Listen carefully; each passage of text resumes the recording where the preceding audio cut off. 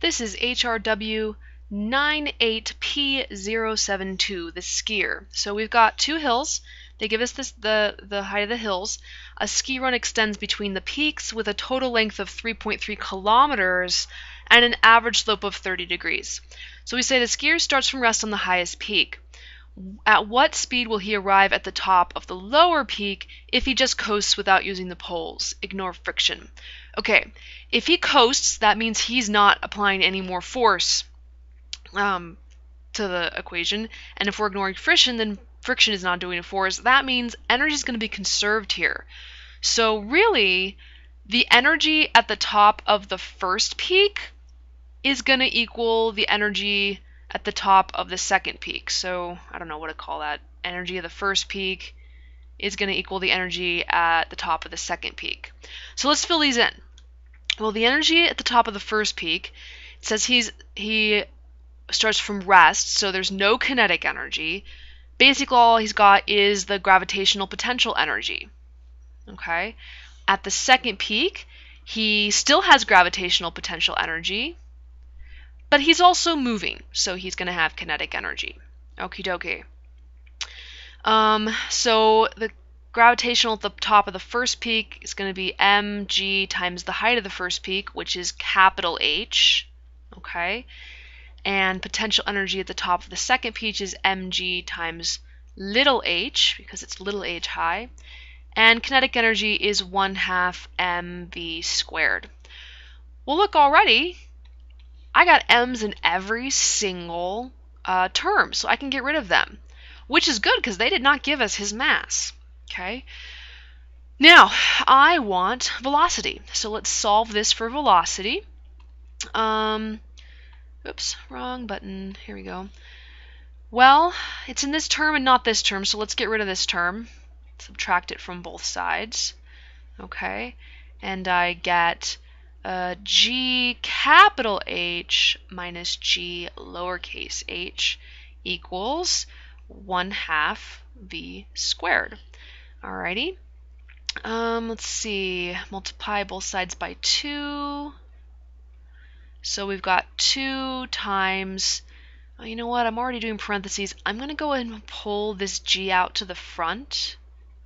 So then I just have capital H minus lowercase h over here equals v squared. Alright, so I just square root both sides, and I'm going to get v equals this stuff. So v equals the square root of 2g capital H minus h. Boom. Alright, put in the numbers. 2 times 9.8. My capital H is 880 meters. Make sure it's in meters. Oh, my thing froze for a second. Ignore that. In fact, go back. Here we go. 880, oops, minus 750. 750, parentheses.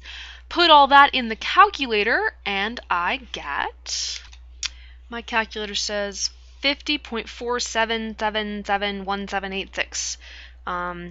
Remember, you don't want to do all of those. So in this case, they gave us things with, it looks like 3 sig figs in this, 2 sig figs in that, and, oh, we didn't use that though. So 3 sig figs, so 50 point rounded off to 5, and that's what they have, 50.5. Okie dokie. Now, approximately what coefficient of kinetic friction between snow and skis would make him stop just at the top of the lower peak? This is a slight modification of what we just did, but only very slight.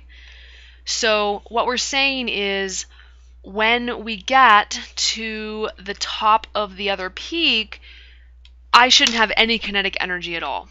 Okay?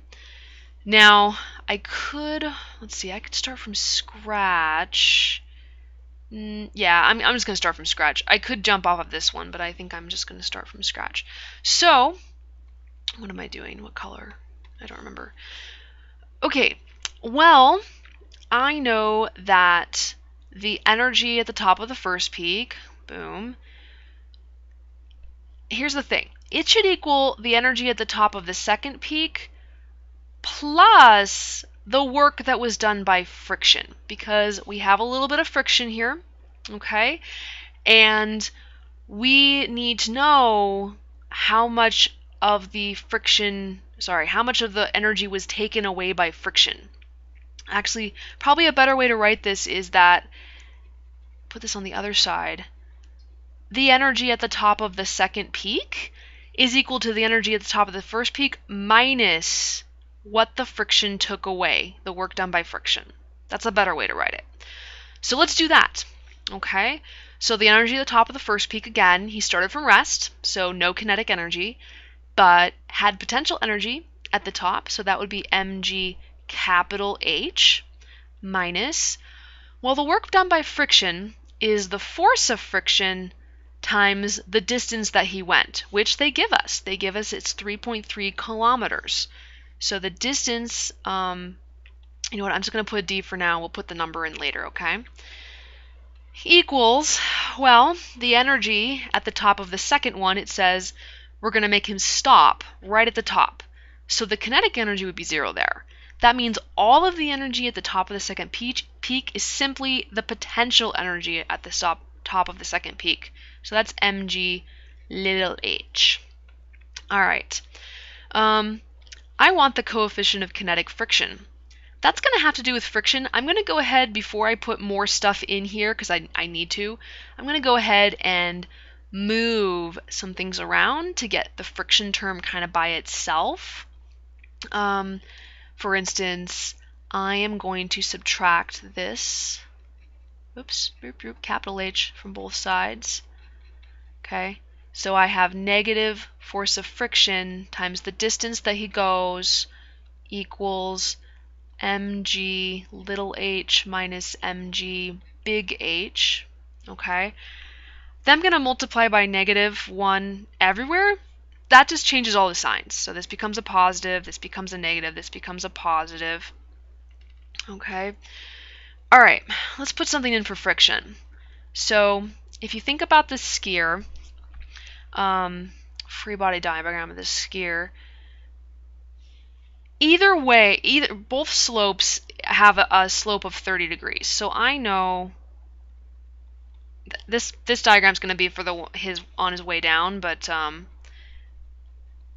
mg, but it'll be the same stuff for the way up too. I know it has a normal force on him, and I know he has friction on him. Okay, I'm not going to worry about like this right now, but I do know that he is not accelerating in the direction perpendicular to the slope. If he was, he would sink into the slope, or he would levitate off the slope, and that's just not happening. So I know that the normal force has to be equal to this component of mg. That is adjacent to the angle, so what I have here is I have mg cosine theta. Okay, so the normal force, I know that the normal force is equal to mg cosine theta, because I need these to cancel out. Okay, well, friction is mu times the normal force, so frictional force is mu mg cosine theta. So I'm going to go ahead and put this in here. So I've got mu mg, come on, cosine theta, and then back I got my d, equals, I'm going to go ahead and switch these. I like putting positive things in the front. It's just a thing with me. So I've got mg capital H minus mg lowercase h. Oh, look, I have m's in every term, so they're gone. Yay, because again, we don't know his mass. Okie dokie. Now I just need to solve for mu, because that's what I want. Approximately what coefficient of kinetic friction is needed. So all I've got is mu times a bunch of stuff, so I'm just going to divide by everything. Just divide by everything. Everything that's not mu, sorry.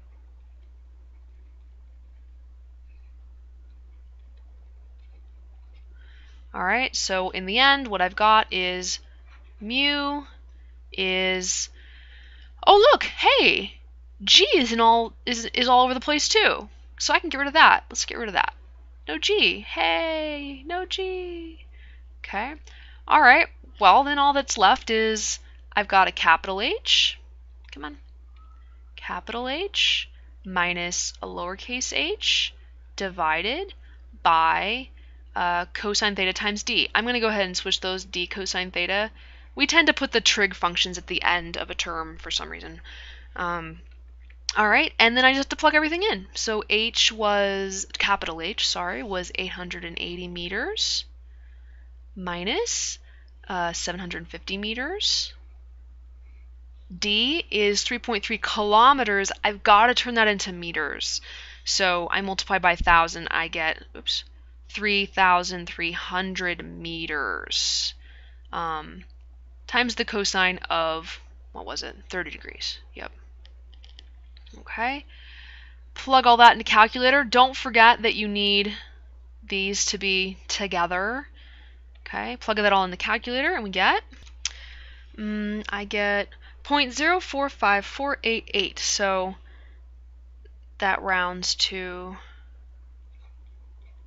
5.5. Notice you'll know units because it's the coefficient of friction.